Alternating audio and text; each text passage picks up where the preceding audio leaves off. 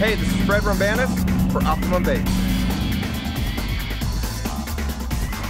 I'm going to share with you guys one of my favorite baits that Optimum's got, and it's called the Victory Tail.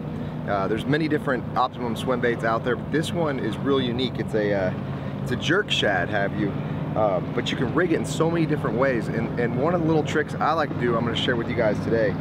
What I've done is I've shoved a nail weight into the head. So I've got a 1/16 ounce Zappu nail weight in it. I've got my, basically you can use any kind of hook you'd like. I'm using a walleye hook. It's a Gamakatsu walleye hook, and I'm rigging it backwards.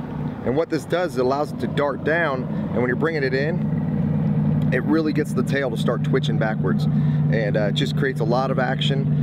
If you ever watch a crawfish when it's swimming away, its tail's folded and it's just buckled up. Well, it's kind of the action this does when you're pulling it, but as it's diving, it looks like a bait fish. So you're getting two actions, two different styles of bait rigged up in one. So it's a really unique technique. It's great here on smallmouth bass, and we're gonna see what we can do today with it.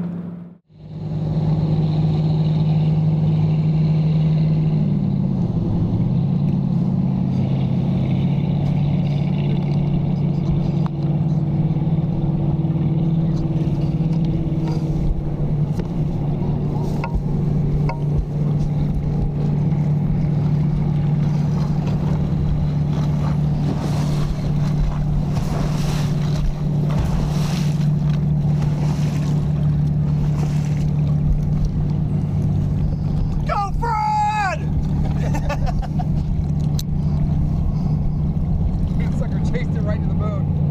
Chased that victory tail right to the boat, dude.